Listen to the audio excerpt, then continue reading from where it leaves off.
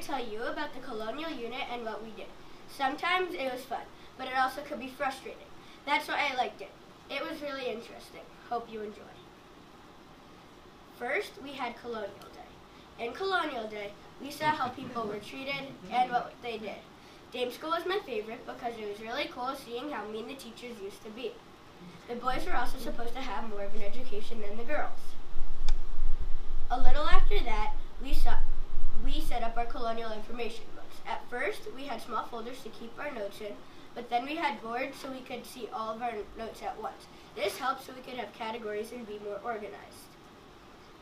For the book, our first chapter is all about colonial America. Our second chapter is facts on our chosen topic.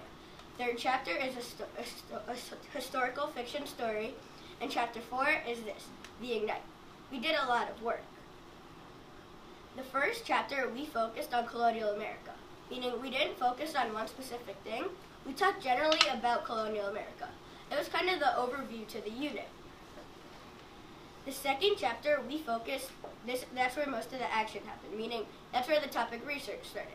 Unlike the first chapter, we focused on one specific thing. I liked this because it was really interesting to see everyone's topic. The reason I chose to tell you about the first 2 chapters is because those were my favorites.